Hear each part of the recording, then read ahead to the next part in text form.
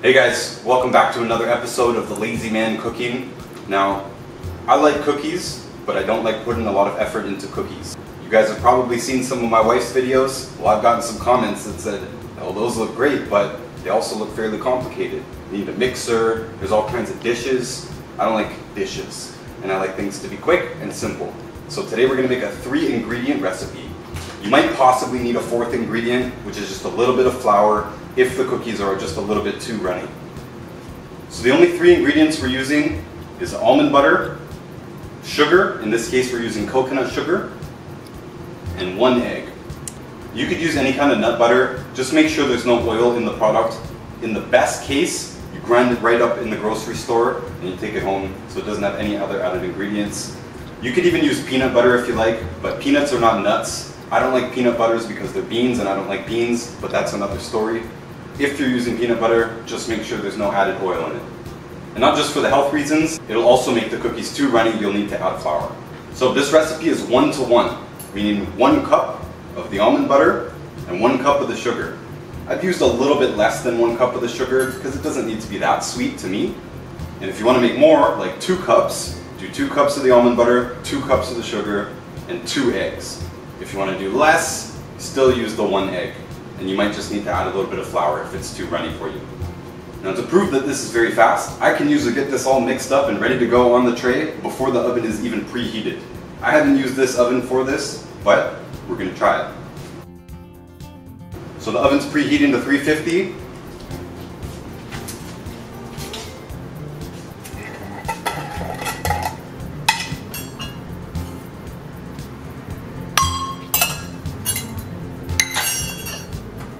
I'm going to try and mix in this separated oil.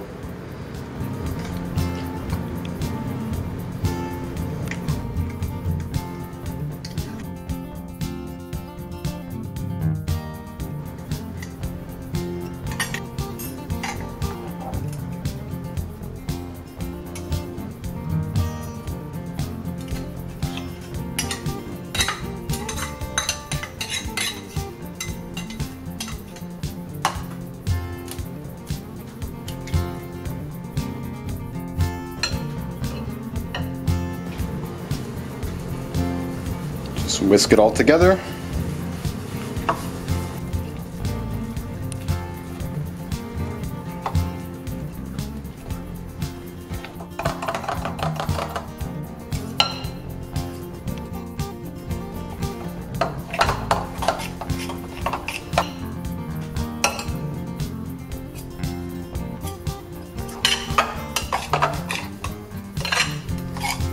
Okay, to me I don't need any flour for that, looks good to me.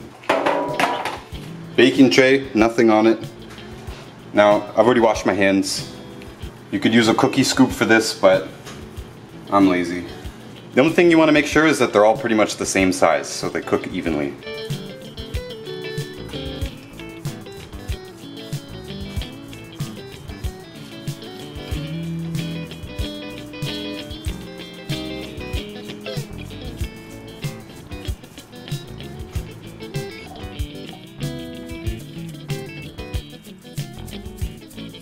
So I finished preparing the cookies, right on time. That wasn't even planned. Perfect. I'm just gonna wash my hands and pop them in. So really all you're looking for is they're not too soft, they're not too hard, they're just holding themselves together. That's really it. Make sure they're all together so you don't have any huge cracks in it, but this is all good to me.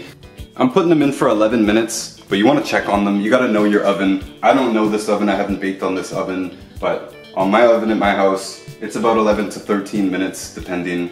You just want to make sure they're not too hard, obviously, and they're not still too soft.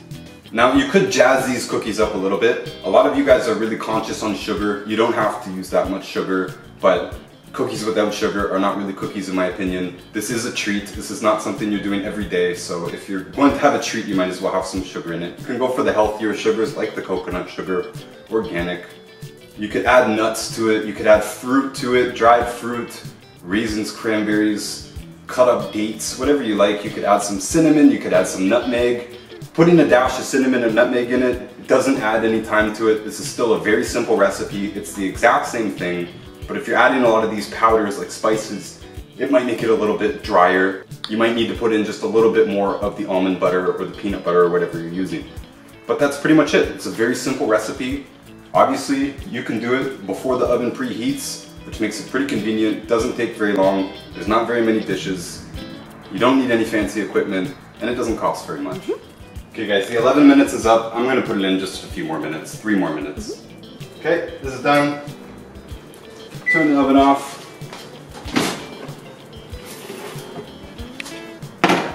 So you see it's just a little bit brown on the edges. That's pretty much perfect. That's what we want. Still a tiny bit soft, but the cookies are not done cooking yet.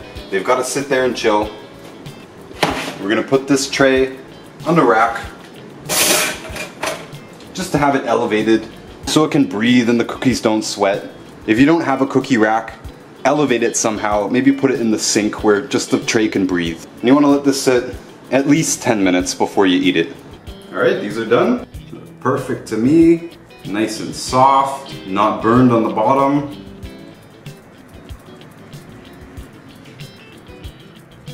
I think they're perfect, especially because I didn't use the whole cup of sugar. They're not too sweet. Perfect to me. And that's pretty much it. They should be soft. They should taste just like peanut butter cookies or almond butter cookies, which has always been one of my favorites. Super simple. Definitely make sure to get a copy of our cookbook, Dr. Wallach's Cooking Without the Bad Foods, where all the recipes are gluten-free and oil-free. And I don't think this recipe is in it, but we are going to update it one day, and we'll make sure it's in it in the next edition. You can also check out my other books, including Fake Diseases, and very soon I've got one coming out about blood sugar, everything you need to know about blood sugar. So stay tuned for that. You can see all of my books, including the cookbook, on notusbooks.org. And you can check out my other accounts. Here on YouTube, we've got 4 accounts. Our health account, my personal account, which goes into all kinds of random things, as well as my art account. And of course on Instagram, we've got the food account, we've got the health account, my personal account, which is mostly book reviews, and we've got a few other accounts that we'll put on the screen. And I hope you guys enjoyed this episode. Appreciate you, and see you next time. And if you didn't know, I have a whole bunch of merchandise that I designed myself, clothing, prints on canvases and on paper, as well as original artworks on my website, notusart.com. And you can see more of my art on YouTube, the channel is Notus Art, or Instagram at The Real Notus.